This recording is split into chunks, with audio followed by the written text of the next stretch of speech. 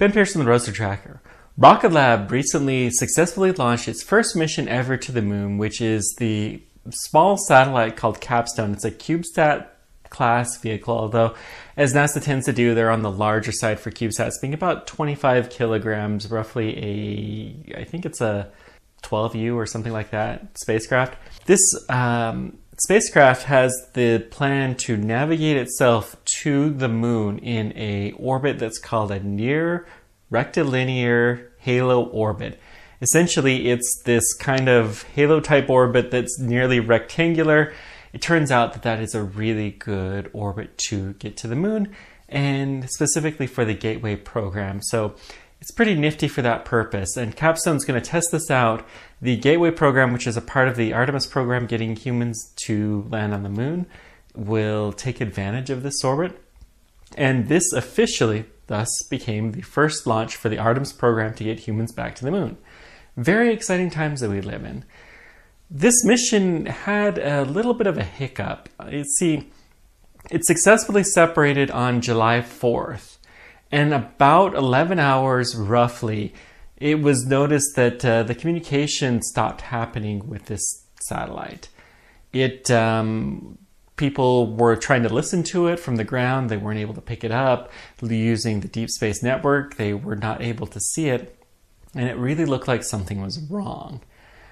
About 43 hours later, roughly, it spontaneously started working.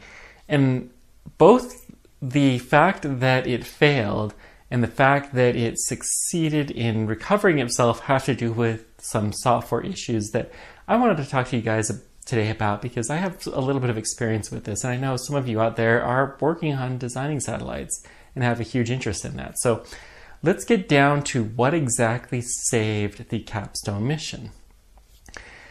So first of all, what caused the problem? They sent a command to get some extra telemetry, but that command was not properly formatted.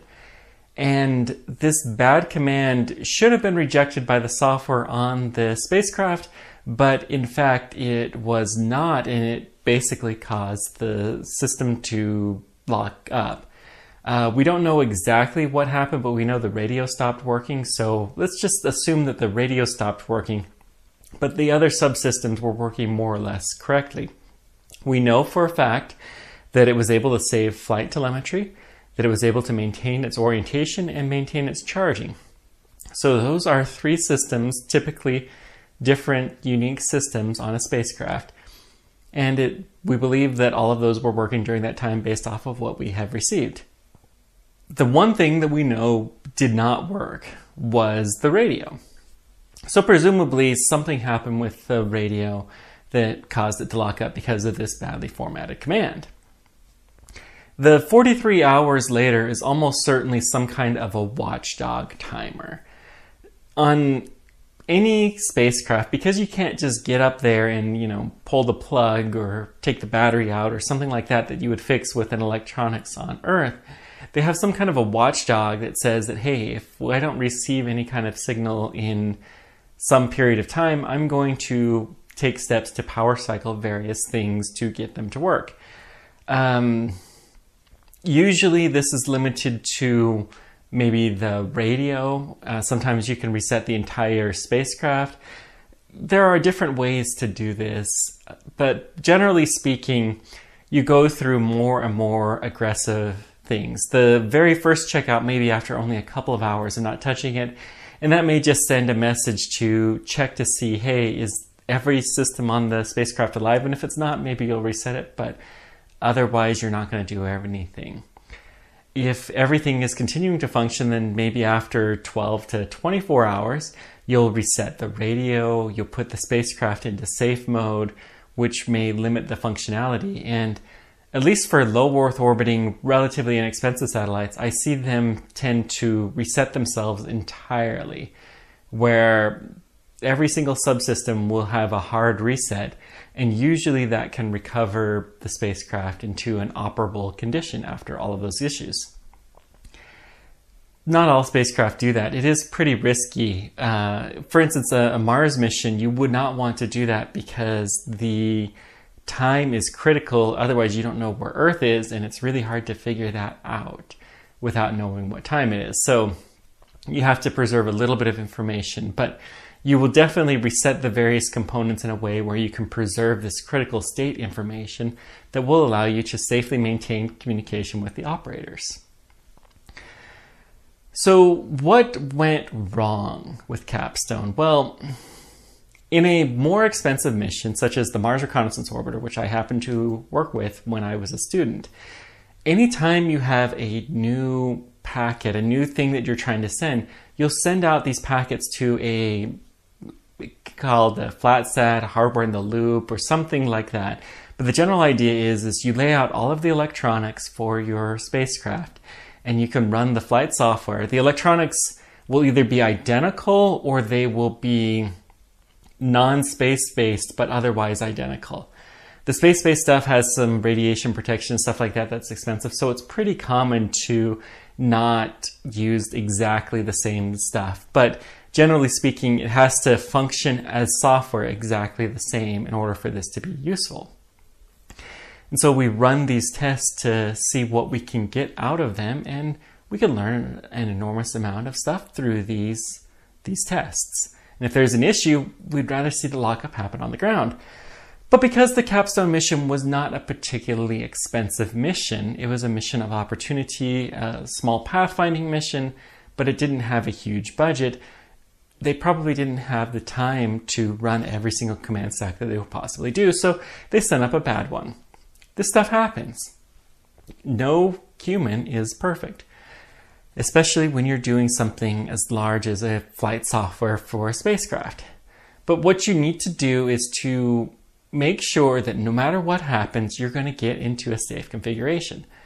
Part of that is achieved through these watchdog timers, and another thing is there's a couple of different mechanisms, but generally speaking, you have one set of software that is pristine, you know it works, you've done extensive testing on it, and that software will remain the same no matter what you're doing. Sometimes this is called the golden record. The software is tested on the ground with the most extensive testing because this has to be essentially bulletproof. You may have limited functionality in here. For instance, if you have a camera on a spacecraft, well, the core functionality will not involve taking any pictures. The core functionality is to make sure you can power on the computers, you can write new software, you can do diagnostics, but the imaging software will be updated periodically. If it's communication with Earth, that is a primary contact, especially with the ground station. And so you'll have to ensure that your golden record will maintain the communication with Earth. The flight computer will have a similar thing, and essentially you want to have the software set up so that as long as you can talk to the radio, then you can upload software to it and also upload software to the flight computer, and then the flight computer can talk to all the other boxes. But you have to be able to maintain communication no matter what happens. And so part of this watchdog may involve resetting the computer and going to the backup mode, which may have been what happened here with Capstone. I'm not familiar with exactly the internal workings. The bottom line is with some clever software design, one can avoid any kinds of issues that may be unforeseen like this and take the Capstone mission and still have it go on its way to the moon. With the trajectory it's on, which I will fully admit I do not understand at all, it's got a 6-month journey to get to the moon. And that's going to save a lot of fuel, and it also saves it, in this case, in the instance of a direct sent to the moon, you'd be having to make these course correction maneuvers very frequently. And, it took Apollo missions 3 days to get to the moon. If the spacecraft stopped working after 11 hours and hadn't yet done its first course correction move, well, by the time they actually started talking to it, it'd be time to enter into orbit around the moon. And clearly that would be too late to really make effective use out of it. But with this clever orbit, they're able to do some stuff.